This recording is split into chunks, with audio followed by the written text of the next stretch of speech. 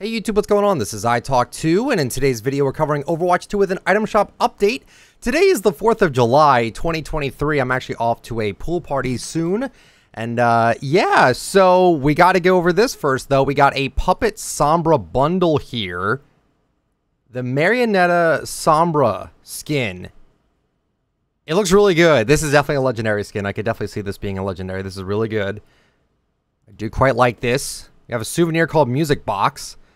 Souvenirs are the worst thing in the game. They definitely need to do something with them, because I'm telling you right now, they are really not worth getting at all, because they just don't do anything. But maybe in the future they'll figure out a way to make souvenirs a bit more useful. The only one I use is the heart anyway. They brought back my favorite Kiriko skin, the Visual K. They did bring this back, so that's pretty cool with the emote and everything. With the headbanging, just keeps doing that. Souvenir, again, pretty pointless, but, you know, it is what it is. We still have the Gladiator bundle still here, so it is still here.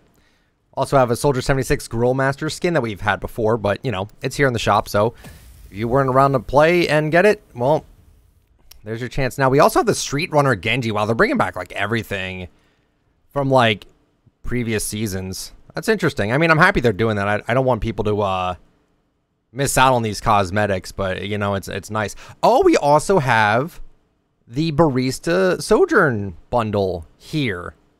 Wow, 1100 for all this. That seems relatively cheap. So the skin itself, I think, is really, it's really good. I like casual.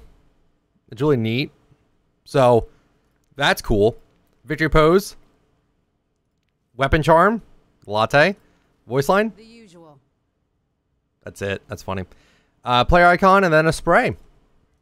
Yeah, this is a good one. This is a really good one. So, 1100 for all that.